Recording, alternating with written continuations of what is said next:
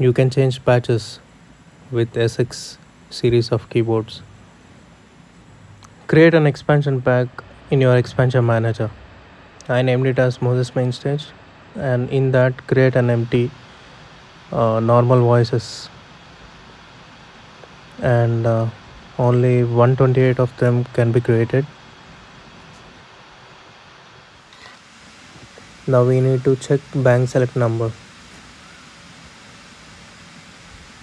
It's 007 in my case. It might be different for you, just we need to remember. In your keyboard, open MIDI setting and select preset, select MIDI off, and in transmit only select write 3 and select port 1 channel 1. I assign write 3 to main stage.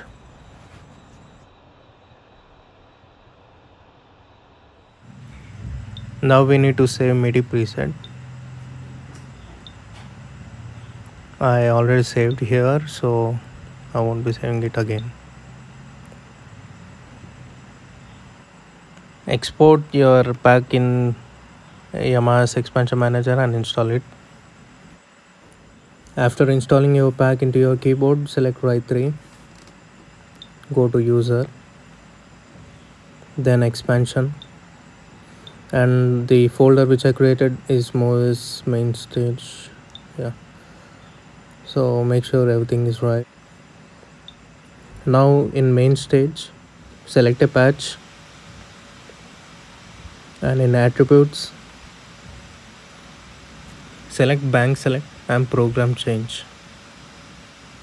In bank select, MSB should be 64 for all the patches, as 64 is the instrument number for Yamaha's keyboards. LSB should be 007 plus 1, that is 8. My mainstage numbers go from 1 to 128, not 0 to 127. Do this for remaining patches. Set program change number according to your wish.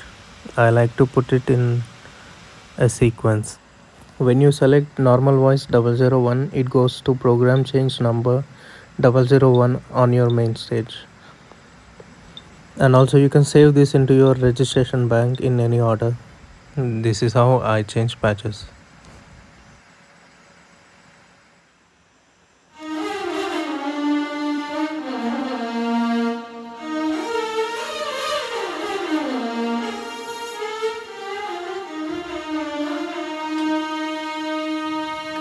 I assign live knob 1 to aux input.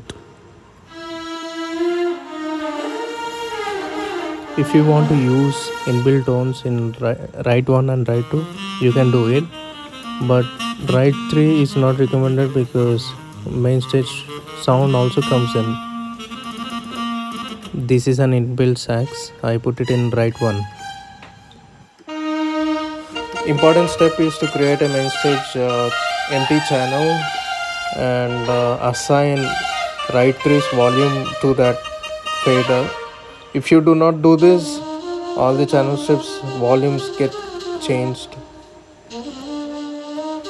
That's how. This is how I use main stage in my sx900 keyboard.